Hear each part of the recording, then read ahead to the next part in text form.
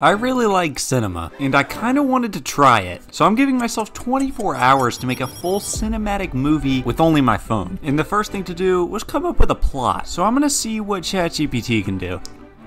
Make me a cinematic short film plot.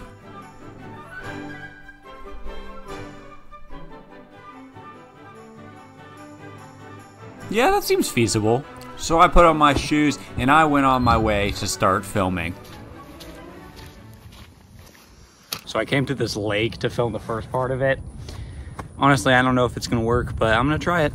When making this movie, I made sure to make everything look as cinematic as I physically could. And this was way harder because I was only using my phone. When I was filming this, I knew I would have to add a bunch of filters to make this look good, which you can see here actually turned out pretty well. But let's just say acting is not my strong suit, which means I knew when I was filming this, editing was really gonna have to save me. The next spot I'm filming is this pathway I found.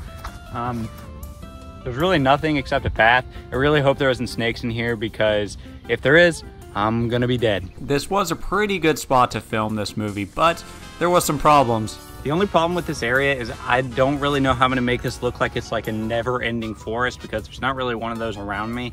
So I don't know what I'm gonna do. Also, I'm literally getting eaten alive by bugs. Like, it's literally ridiculous. There's millions of them, I swear. Despite these problems, I still had to trek on and had to set some goals for myself. My goal for this is to be kind of like a psychological thing. Honestly, I don't really know how that's gonna work out, but I mean, I guess we'll see. You guys can tell me at the end. Filming for this project was really difficult because the only thing I could use was a tripod or me holding the camera, but that didn't look good most of the time. All the action shots, like running and stuff, were pretty hard to film because you couldn't really add momentum to them. And with this movie, I really wanted a lot of action and a lot of running. I also had a good amount of sequences that were on the ground, which was kind of annoying. Also, because of the time constraint, I was very limited on props, so this compass that I got for my birthday will have to do. I'm about halfway through filming it right now, and honestly, I think I found a pretty decent plot. I changed it from what ChatGPT gave me, but I like mine more, so I don't want to give away too much of the movie. I don't want to spoil you guys, but I had to fall quite a few times. I don't really know if it worked, but I thought it looked pretty decent for what I've seen. So I just wrapped up filming. As you can see, I'm like super sweaty because it's literally 100 degrees out here. So please like and subscribe for me putting up with this pain. But yeah, basically after filming that, since we're all done with the filming part of it, I'm gonna have to go and edit all this on my phone, not on my computer like I usually do. So, you know, well, we'll see how it turns out. So I'm back at my house. I just got done filming. I'm gonna go take a shower because I got extremely dirty while filming. And then it's time to edit. Little did I know that this was gonna get a lot harder. Guys, I'm not gonna lie, I'm getting to a point now where I've just been editing for so long and I am exhausted because I just came back from a trip to Iceland. Yeah, I'm gonna have to work through that pain, I guess, and yeah. I gotta finish this today, so. Even though I literally just spent 21 hours traveling back from Iceland, I still had to finish this project that I set for myself. And there was a couple big problems that I faced with editing.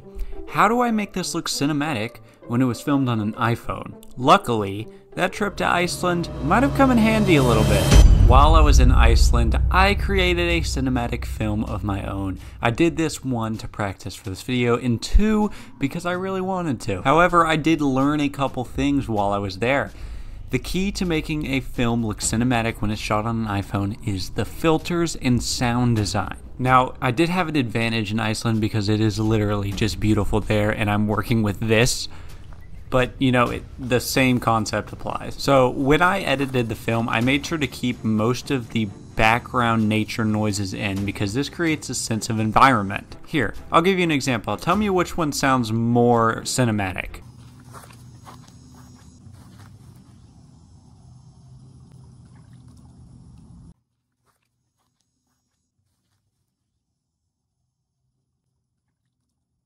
Now you might be thinking, you just turned down the volume. Well, actually, I didn't. What I did was create artificial nature sound effects. I also enhanced the sound of my footsteps on the grass and made some water ripple noises. However, the big thing was getting my footage to go from this to this. And that was actually a lot easier than you might have thought. See, in CapCut, there are a bunch of preset filters that you can use, and a lot more if you have the pro version like me. Another little tip if you're trying to make cinematic videos is to use the cinematic setting on your camera if you have it. All right, I just finished editing the video, and honestly, I am a big fan of this. Hopefully it makes sense to you guys, but here you go.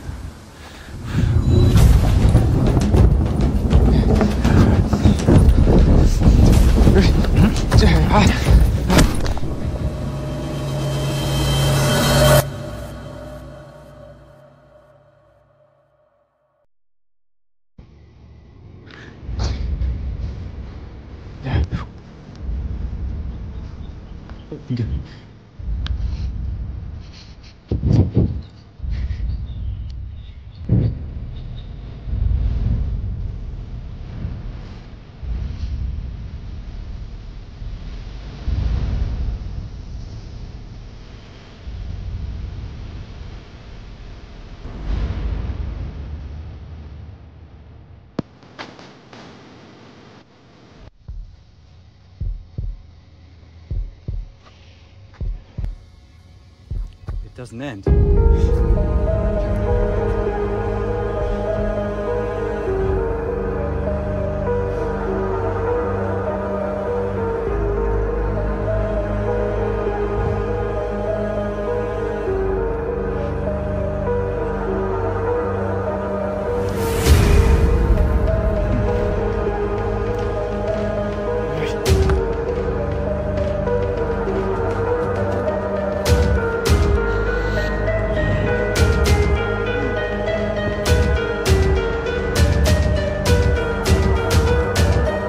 I hope you guys enjoyed this. I know the plot was a little hard to follow, but that's what you get when you only have 24 hours to make a movie. If I ever did this again, I would definitely take more time to spend on writing out the plot and not just making it up as I go, because honestly, I think the filmmaking was pretty decent, the sound design was good, but the main thing was just it was kind of hard to follow. If you didn't understand it, basically the plot was supposed to be this guy goes hiking and his compass makes him get lost. It starts raining, it starts storming, then he falls over, gets knocked out, wakes up, and then he realizes that he's in this forest that just never ends and it just keeps going, it keeps going.